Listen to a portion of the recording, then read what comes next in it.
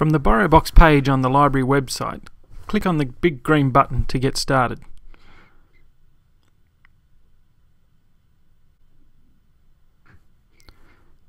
The first time you use BorrowBox, you'll have to sign in and create a new account. Enter your library card number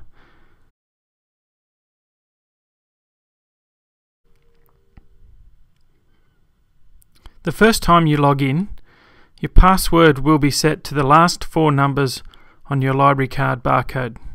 So in this case, 8428. Then click on Sign In.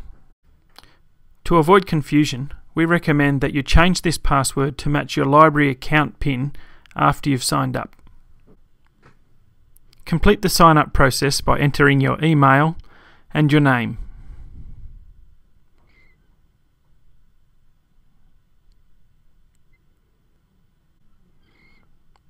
You must accept the terms and conditions, so check the checkbox.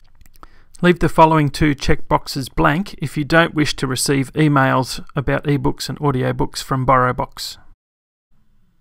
Submit the form.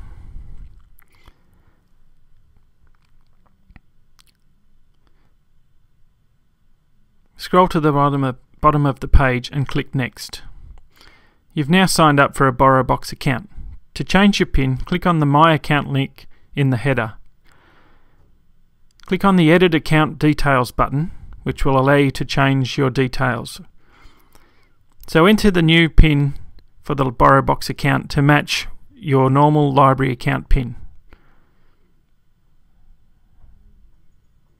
Enter it a second time to confirm that you haven't made a typing mistake. If you don't know your library account PIN, leave this step for now and contact the library.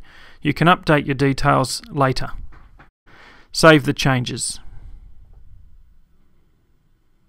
And you're now ready to borrow books from BorrowBox. Click on Start in the header to return to the BorrowBox home page.